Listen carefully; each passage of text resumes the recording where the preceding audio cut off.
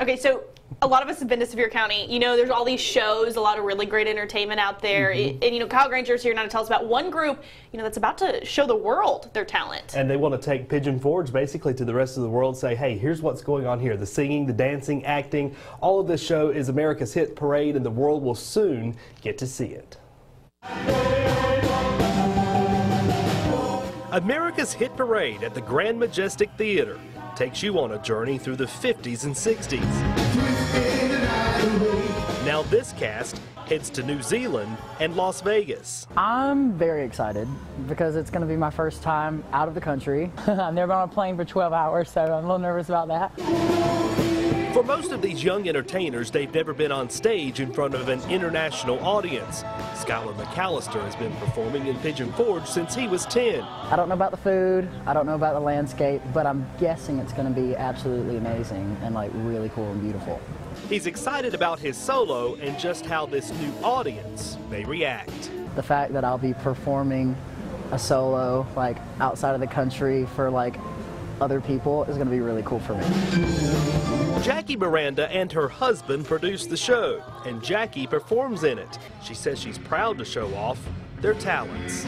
I'm excited to show them that we have a young cast who can sing the 50s and the 60s, doesn't matter how old you are, and they can still sing those songs and deliver it as if they were in that time period. But for this group, it's a learning experience of other world cultures. I think their reaction will be different, but I think they'll definitely still love those money notes and when people hold out things and they have that shining moment, because we all have shining moments in the show.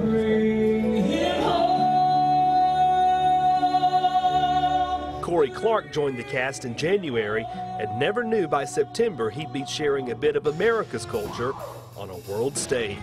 Share a little joy and light while we're over there. Do what we love to do. I want them to remember this was a place in Pigeon Forge, Tennessee. Didn't have to be Hollywood, didn't have to be somewhere like New York, and we brought a show to them that they could enjoy. I'm just enjoying that. Yeah, some great talent in that show, and of course they left today flying out McGee Tyson Airport. Look There's at the cast flying out there, all excited, all smiles. The cast, they leave. They're going to be gone for just a couple of weeks. Okay. They'll come right back and perform, Okay, I so was don't gonna worry. ask, If you want to see the show, you'll be able to see it in the coming weeks. All right, well, safe travels, guys. Yeah, good luck to you. I know they're going to be experiencing a lot of different things around the world. It'll be fun for them for sure. Always tracking, always alerting. Local 8 weather.